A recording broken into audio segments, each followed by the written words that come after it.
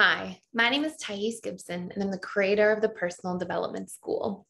This is your daily breakthrough video, and in this video, I want to talk to you a little bit about why you may stay in a relationship when you know it's time to leave, but find yourself consciously sort of knowing like, okay, I should go, this isn't healthy, I'm not happy, and yet you find yourself continuously going back into the same cycle, into the same patterns with the same person, despite knowing on some level that nothing will change. So I want to talk to you a little bit about what's actually going on behind the scenes, first and foremost, as an anxious, preoccupied attachment style when this happens. So number one, the first thing you need to know is that this happens with anxious, preoccupied attachment styles the most, more than any other style. And what's essentially happening all the time is our conscious mind can logically understand something, but our subconscious mind is really the one running the show. And research is very conclusive about this. Like, this is very clear. And so this is why you see things like somebody may be in a bad mood and they may consciously realize and be like, oh, I just want to snap myself out of a bad mood, but it doesn't happen. Or somebody says, oh, I just want to snap myself into having good habits all the time. And it doesn't work like that. Like, you don't necessarily just pick up and start going to the gym 7 days a week when that's something you've never done in the past. So we actually have to program habits in, and sort of under that same umbrella or theme, we have to program habits out. And so essentially what happens is your conscious mind may know logically that something's not working and not healthy, but your subconscious mind may still be attached to a person. It may not be done in the situation. And there's a couple of main features for why this happens for anxious, preoccupied attachment styles specifically. Feature number one is that the brain is wired to avoid pain, okay? And to seek pleasure, but also to seek relief. And anxious, preoccupied attachment style individuals have huge fears of abandonment, right? So it doesn't even have to be that like you abandon the person, like any breakup in a relationship can feel like some kind of form of abandonment to APs. And they also tend to have fears of being alone.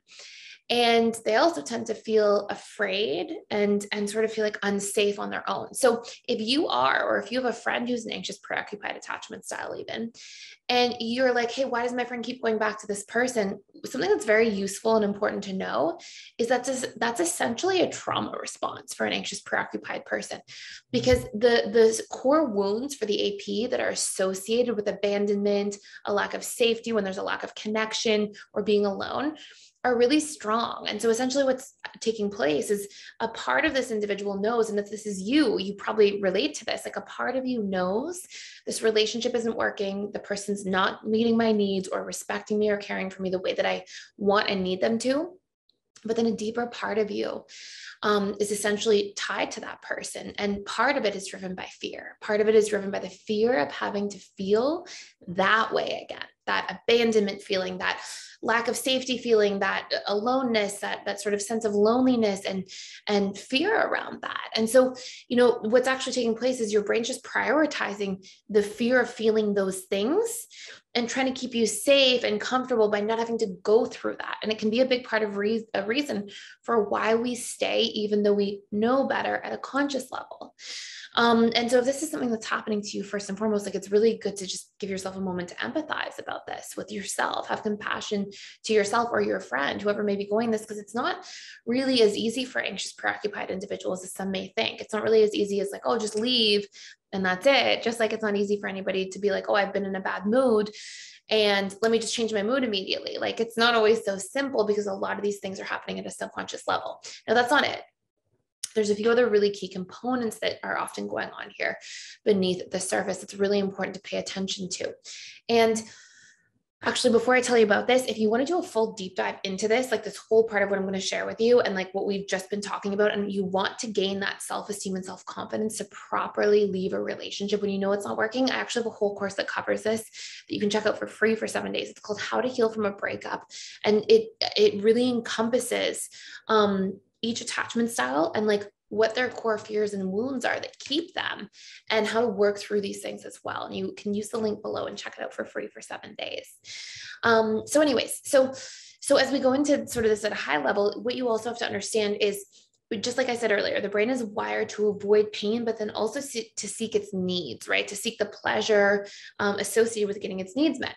Now, if we feel really disempowered and basically in a state of learned helplessness around our own needs and being able to meet them ourselves, or to have a really good, strong support system in our lives where we have other people who meet them for us, then essentially what takes place is we'll go back to being attached to the form that is in our subconscious comfort zone for which we're used to getting our needs met.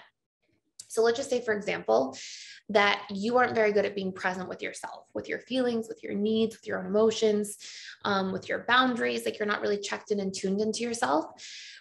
Then if you have a partner who comes along and gives you like 2 out of 10 of that need being met, it's still 20% more than what you're giving to yourself.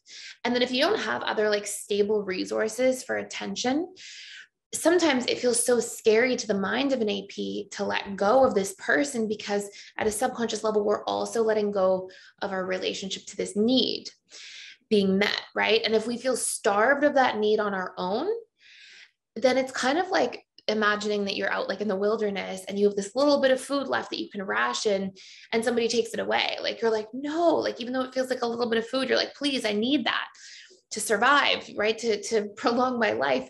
And at a same level, emotionally, our subconscious mind's relationship to our needs, whatever form those needs may be in, even emotional needs, we have that same like survival driven mindset around them. So if we have a little bit of something being met, and then we think of leaving that person and it being gone completely, it feels very jarring and scary and frightening to the subconscious mind. And also we associate a good feeling if we keep going back to that need as well.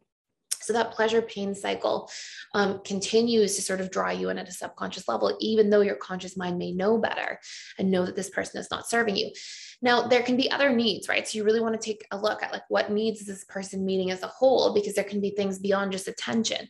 And even if this person is not meeting your needs nearly, you know, in a way that you think is healthy for a romantic partnership where you're investing your time and energy and care into somebody, even if they're meeting your needs like 2 out of 10 in multiple areas, if you don't have empowered systems yourself or with other friends and family members in those same areas, again, you'll almost feel like this addictive type of draw into those needs, because that person's like your needs dispenser. Like without them, where are you going to get your needs met? And so it's really important to be able to isolate and write out what those needs are, and then come up with really healthy strategies to empower yourself in the relationship to yourself and in relationship to others to meet these needs instead. So it can be things like attention, validation, affection, care, consideration, fun, novelty, exploration. I mean, there can be so many different needs. We have a whole needs course you can check out for free as well using the link below, called Discover, Embrace, and Fulfill Your Needs, if you're feeling stuck about like what your needs are in a relationship. But it's a really important thing to pay attention to, because it will help you once you empower those systems in your life. Without that person, then your subconscious mind isn't so terrified to let them go if you know that the relationship's not right for you. And last but not least, you can have other beliefs in there. It doesn't just have to be the fear of being alone or abandoned. It can be fears like, I'll never find somebody again. I won't find somebody who has these certain qualities or traits again, like this person. I don't know how to be alone. Nobody will ever love me the way this person loved me on a good day. We can have all these sort of beliefs that we've adopted and acquired.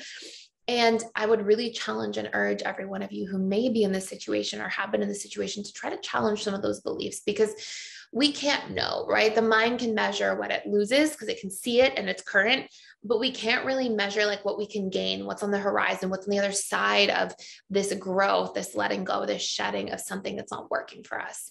So it's a very powerful thing to tap into and to pay attention to. And I hope this makes a whole lot of sense. And again, if you want to check out our needs course or our Healing from a Breakup, or even Anxious Preoccupied Attachment Style Reprogramming course, using the link below, you can check them all out for free for 7 days. So that's it for me. Thank you so much for watching and for being here. Please like, share, and subscribe if you haven't already. And I will see you in the next video.